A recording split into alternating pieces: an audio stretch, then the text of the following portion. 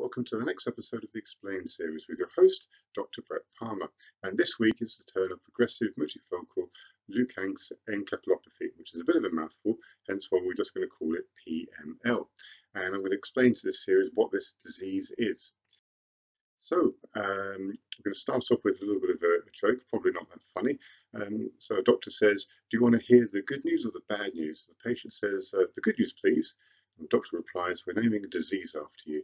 And that's really what encompasses PML, and I'll explain why in a moment. So what is progressive multifocal leukoencephalopathy, or PML? Well, it's a disease that is very progressive. There's no if you're HIV positive and immunosuppressed, the only treatment is effectively a highly active antiretroviral therapy, in other words, triple therapy. Sometimes it can slow the progression and actually halt the progression of the disease, but once it's established, it's not reversible. At the very early stages, it may be recoverable, but it is not good news. So it's basically a demyelinating condition. What that means is around the nerve cells you have a protective layer, much like the electric covering you have on your copper wires. With PML, what happens is the protective layer of your copper wires effectively gets taken away. So the copper wires being your nerves, and the protective entity over those copper wires is called myelin, which is a sort of protein and fat layer. It was first identified as a disease in 1958, but they didn't know what the cause was. And in 1971, they discovered PML in a patient, and this patient was called John Cunningham. And they realized that what caused PML was actually a virus, and it's called the John Cunningham virus, or JC virus, and hence the joke at the beginning. So it's very bad news for John Cunningham. From what I understand, he most likely died from this disease. And if you're wondering, well, that's a horrible virus, I don't get that. Well, chances are you probably already got it. 70% of the population have the JC virus by the time they exit childhood. So it is a virus, the JC virus. It's a non-enveloped, double-stranded DNA polyomavirus, which affects the two types of brain cells, the astrocytes and the oligodendrocytes in particular. And it usually affects the deep white matter of the brain. It occasionally can go into the cortical grey matter, but usually it stays around the white matter of the brain. It rarely involves the spinal cord, and it doesn't affect the optic nerve. The eyes are effectively part of your brain. They're just outposts or protrusion of your brain going forward. And PML doesn't usually affect the optic nerves, and the nerves are what takes the information from your eyes to the brain. So, where does this virus live? It lives all around the body, in the lymphoid tissues, the kidneys, the bone marrow, and it's excreted in the urine of healthy individuals, and as well as those individuals with PML. And PML, we don't actually know whether it is a reactivation of an old dormant virus, or whether it is actually the start because of a new infection. What we do know, though, that if you have the JC virus, it's not protective if you're immunosuppressed. And if you have any form of immunosuppression, you're at risk of PML. So when I'm talking about immunosuppression, I mean something serious. I don't mean using the odd steroid cream every now and then. You've got to be on regular steroids for a debilitating condition, which is severely suppressing your immune system. Transplant patients are another group of individuals, and obviously people who have HIV and not on treatment. PML is rare, but one thing that can happen is if you're highly immunosuppressed, PML may present after you've started antiretroviral therapy. It doesn't mean antiretroviral therapy is causing PML. it isn't. What causes it is the JC virus, but as the immune system reconstitutes itself, it can cause other problems, and diseases can then come to the fore. And it's a question of how quickly your immune system reconstitutes, and from what level or what base it's reconstituting from.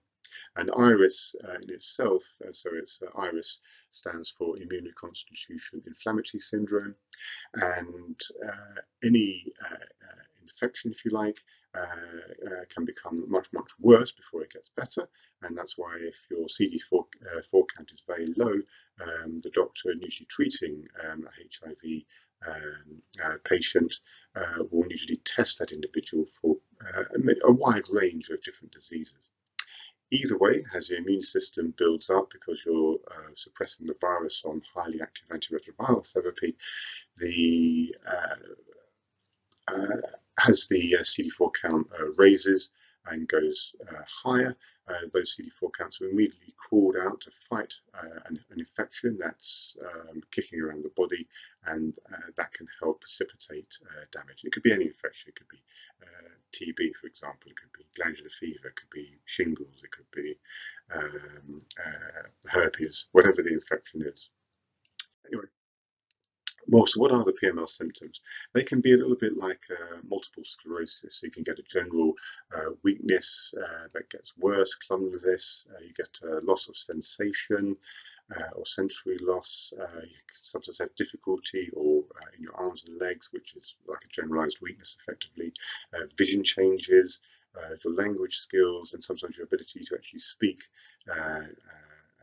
starts to go. You have facial drooping, personality changes, and as well as a general mental and memory slowness and problems.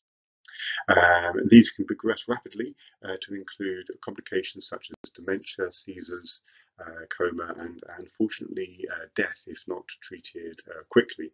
In fact, PML should be treated or considered a life-threatening medical emergency. So how do you diagnose PML? Well, obviously someone comes in, they're going to look not well at all. They're going to look like multiple sclerosis, and so what you need is an MRI scan. The CT is not going to show anything at all, but an MRI scan will show sort of like a cotton wool fluffiness in certain areas, and I'll show you what that looks like later. And you also need a lumbar puncture, and in the lumbar puncture you need to measure or try to detect something called the JC virus. Now, if you've got JC virus, it's got quite a significant level, and you've got the correct MRI appearances, then you don't need a brain biopsy unless there's another reason why brain biopsy needs to be done, like you need to exclude another disease, or you're querying some kind of lymphoma. But the MRI appearances and the fact that you have JC virus by itself will be sufficient for a diagnosis of PML. And on the MRI appearances, you usually have lesions which are on both sides of the brain, which we call bilateral. They are not symmetrical, so you can have more on one side than you can on the other. And on non-enhancing T2 images, they appear hyper-intense. In other words, they're brighter than surrounding tissue. And in a T1 image, which is again is a different format of MRI, they are hyper-intense. Admittedly, that particular sentence is a little bit clinical. Anyway, the lesions are usually restricted to the white matter. There's usually no edema, which is swelling with normal fluid. And if you have the asymmetric nature of the actual lesions, and there's a sharp demarcation that helps differentiate between PML and HIV encephalopathy. And HIV encephalopathy will be the subject of another episode later on. So what we have here is the brain of a patient, and if you just look at the top row, and also so on the top row on the the left you have a T2 flare with contrast, which is an MRI image, and on the right it is T2 with contrast, and that's non-flare. And so 3 years ago, this guy came with all the symptoms which we described previously, and you'll see some whiteness in the which is now circled with that yellowy green circle, and this seems to be like a cotton ball pattern type of splodge in the brain, and there's also one on the other side of the brain as well. Well, that is a PML. So it's asymmetrical, it's not the same on both sides. And on the bottom image, you can see it just as well. And if we take another slice of brain, this is a little bit further up, again, you can see those cotton ball type of images. And so the top row is 3 years ago, and the bottom row is what it looks like today. So in other words, it's got worse, it's got brighter, it's got more intense. And this is not a good situation, and this guy unfortunately didn't fare very well. So what is the management of PML?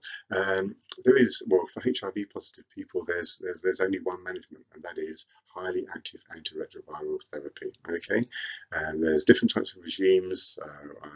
Just take one tablet once a day, and this is a treatment for your HIV, and this is also the treatment for PML. You need to get to stop the individual being suppressed.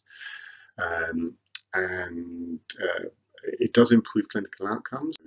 Normally, without any kind of treatment, survivability of PML it used to be about 10%. So if you was diagnosed with PML in the 1980s or 1990s, that was it. You would be sent to a hospice. Now the survivability has gone up to 50%.